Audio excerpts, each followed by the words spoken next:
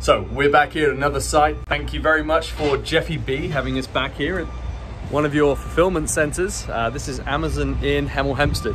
Today we're going to be painting the curb lines, and we're going to be using, I'd say, a zero emission machine, but you still have to charge it. It's an electric line striper called the ES 1000, manufactured by Graco.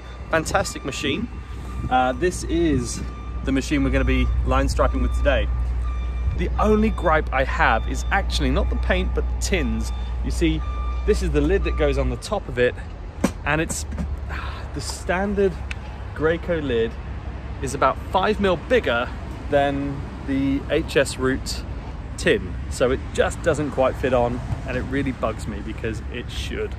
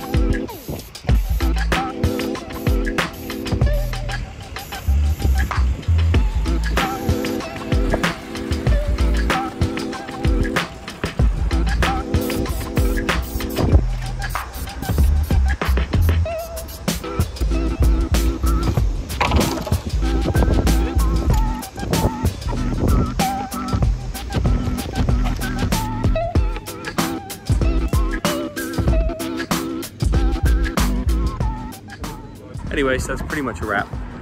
There's always a few cars that never move, so we couldn't paint every curb. Let me just check over here. There's a couple of little bits. It's just about to rain, I think, as well. So lucky we finished on time.